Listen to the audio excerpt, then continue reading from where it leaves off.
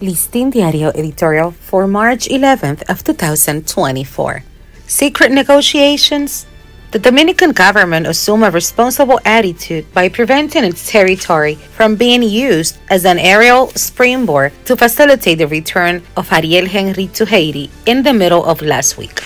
The reason given by President Luis Abinader is that Henry is not welcome in the country for security reasons. Given that a moment of tension and violence prevails in which armed gangs challenge the authority of the government of that country.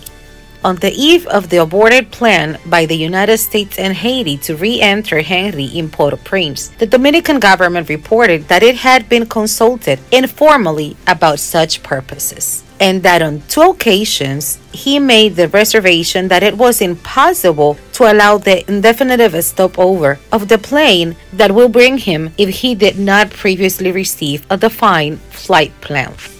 The surprising thing is that once these conditions were established, the plane that was bringing Henry from an airport in the North American city of New Jersey ignored this requirement and headed towards our country, although it later had to land in Puerto Rico.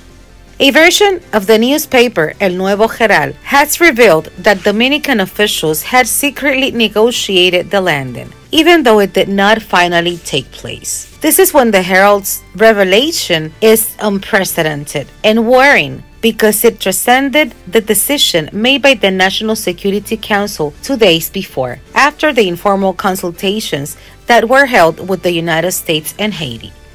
It is healthy that this episode is properly contextualized because in the current circumstances in which the country faces threats to its security due to the crisis in Haiti, a secret negotiation with the original purposes is inadmissible because it puts our own sovereignty at stake, since no country can dictate to ours policies or actions that violate the framework of its constitutional or strategic powers to decide how to act in the face of this conflict. It is dangerous in the current circumstances that by accepting pressures and decisions that suit other strategic interests, maneuvers or plays under the table are admitted to favor any type of solutions to the Haitian crisis, compromising our security and our sovereignty.